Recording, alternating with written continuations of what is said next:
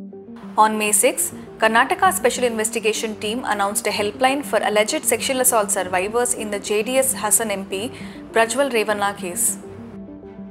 The 33-year-old Lok Sabha candidate of the BJP-JDS alliance has been booked in rape and molestation cases.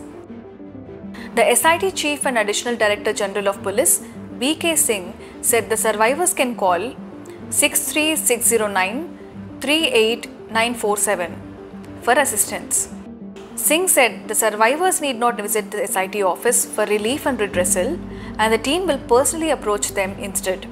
Two women, including a cook at Revanna's household and a JDS leader, have raised complaints against Prajwal Revanna and his father MLA HD Revanna so far.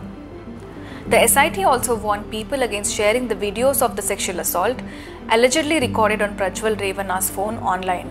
It is easy to trace people sharing these videos on messenger services, so action will be taken against such individuals, said Singh.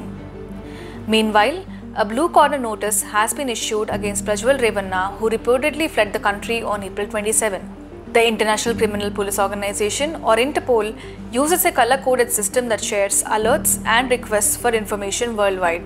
The Karnataka government has also requested the centre to cancel Prajwal's diplomatic passport. Prajwal's father, MLA HD Revanna, was arrested and is in the state police custody till May 8 for kidnapping another sexual assault survivor, a third in the case, on April 29, who was later rescued from Mysuru upon her son's complaint.